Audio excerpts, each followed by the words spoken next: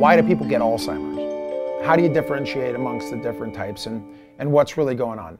With imaging now, we can see the accumulation of certain toxic proteins in people's brains. There's general consensus that there are a number of these that are implicated in the disease. A-beta or beta amyloid, tau, alpha-synuclein, and others, right? I would say those are the three primary culprits. Now, there are people that argue that it's all microbiome based, and there are people that argue that it's 100% diet and exercise based, unrelated to the microbiome. And there are people that have a whole variety of approaches to this, none of which I believe are accredited or discredited in a conclusive way. That's one of the main reasons why I focus on this ecosystem and this village that it takes to solve these problems. I don't think this is a silver bullet disease. I think this is a finding out and unveiling and uncovering the different pieces that define it.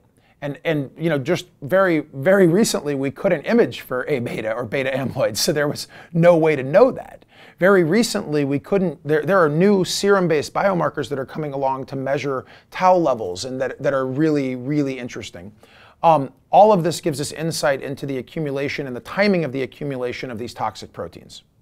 So I don't know, you know, the 1, 2, 3 biological assessment, this is the analogy that I always use. Imagine you go into a sports bar. There's a little guy with glasses, and he walks up to the biggest guy in that place, and the guy's just all steroided up, and he's got veins popping out of his neck, and he walks up to the guy, and he doesn't know him, and he just pokes him right in the chest. There's going to be a cascade of events caused by that poke. Maybe he'll get his jaw broken. Maybe he'll have some ribs cracked. Maybe he'll be thrown out of a window. Maybe the cops will come. Maybe they'll have to write up a police report. Maybe they'll have to go to a court case after that. All these things could happen. Now, depending on where you saw that fight, what started it, you would have no idea. And all of your assessments, all your assumptions would be wrong if you didn't see that guy unprovoked poke that person in the chest. So where is the poke with Alzheimer's? There's a lot of debate around that. But where that cascade of events occurs, there's becoming more clarity around that. So I hope that's helpful. If you look at it from a disease progression state, these toxic proteins are building up in your brain 10, 15, 20 years before you have any symptoms. So this is something that is laying there in a lot of us and just waiting for its chance to jump up.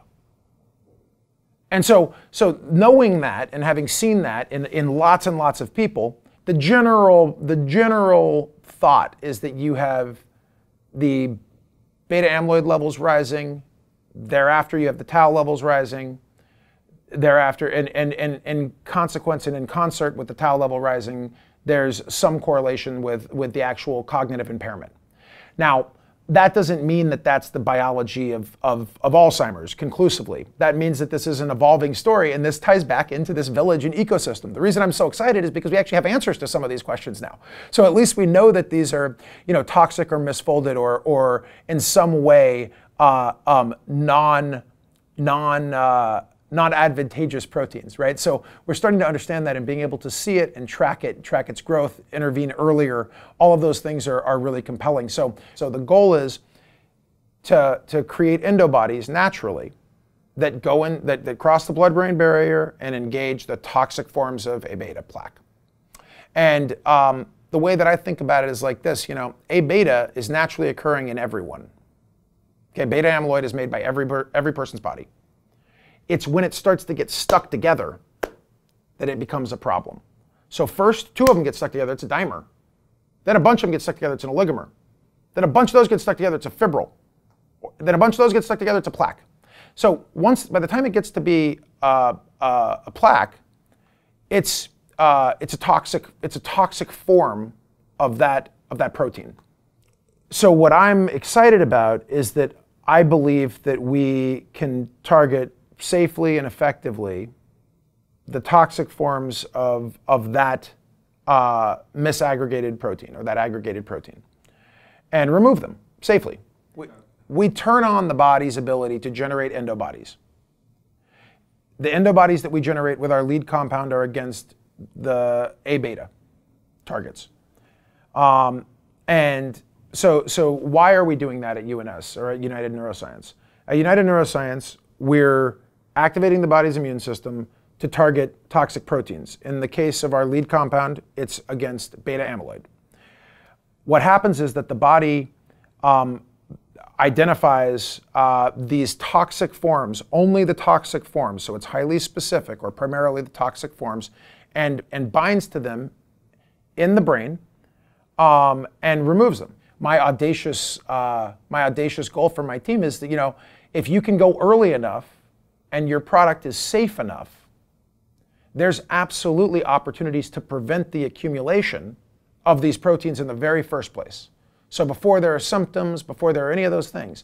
We vaccinate 500 million pigs a year for less than $1 a dose with over 70% margins, okay? If you think about, now obviously human, there's slightly different CMC and different manufacturing, but the bottom line is that technology platform is going to be accessible.